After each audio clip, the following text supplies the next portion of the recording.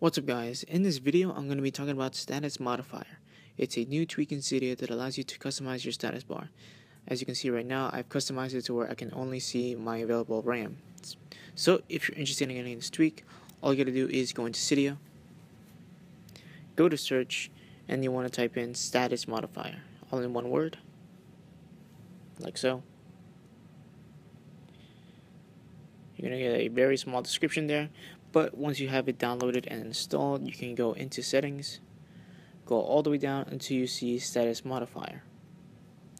And then from here, you're going to get enable custom format on. It's going to be on by default. It'll show you the settings as well, but you can always change it to whatever you want from this list of options here.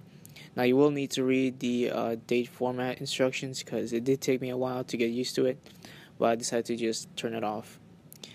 Well, you also get the free memory option on and off, show time, show battery, and the show carrier, as well as the IP address, which will be coming soon in an update. And at the very bottom, you can donate the guy. Like I said again, read the instructions, respring so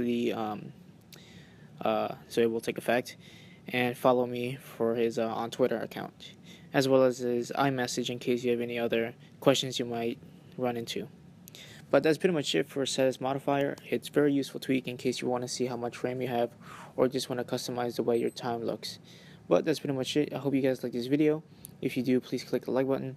If you have any more questions, post a comment. And if you want to see more videos like these, please subscribe. Thanks.